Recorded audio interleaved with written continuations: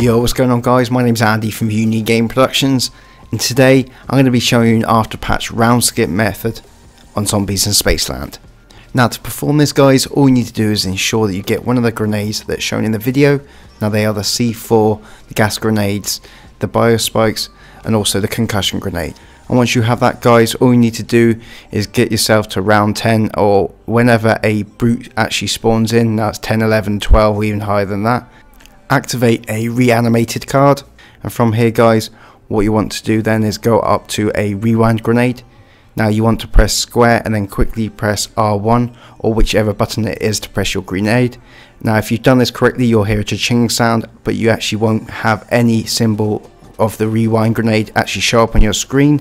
And from here you want to just hold R1 down or the grenade button down and run over to the bumper cart area.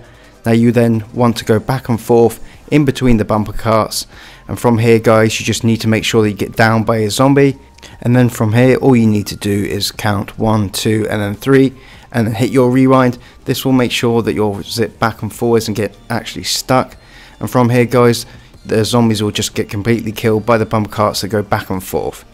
Now this isn't as fast as the fountain glitch, and I'm not sure there is a method currently to do that one, so this is the only available round skip glitch out there.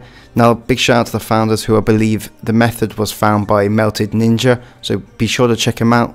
But the spot location and how to do this guys was actually found by CerealGlitchers, myself, and also ChadderManHD. So be sure to check out all them homies, I'll leave their links in the description. But furthermore, for myself Andy and the rest of the MCS Production team, thank you.